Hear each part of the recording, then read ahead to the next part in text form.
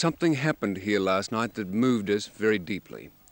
It was so far outside our experience as Australians and so inextricably interwoven with the atmosphere of this place that we'll find it very difficult to convey to you in an Australian living room, but we'll try. We were brought to this tiny native village from Maliana because we were told that Maliana was not safe at night. When we arrived, the second in charge, who speaks very little English, came to us and in a halting but urgent way said the commander wanted to speak to us.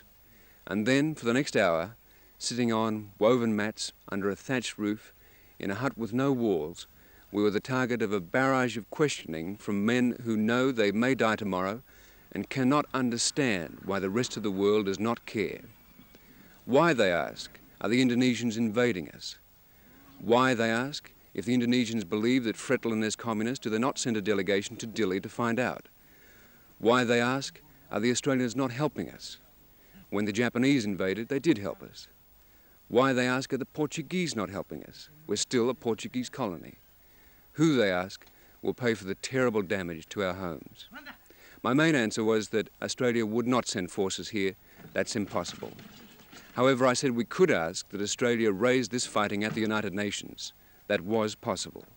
At that, the second in charge rose to his feet, exclaimed, "Camarada journalist," shook my hand, the rest shook my hand, and we were applauded because we are Australians.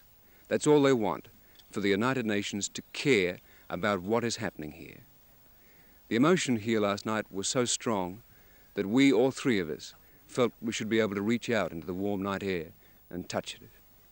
Greg Shackleton at an unnamed village, which we'll remember forever in Portuguese Timor.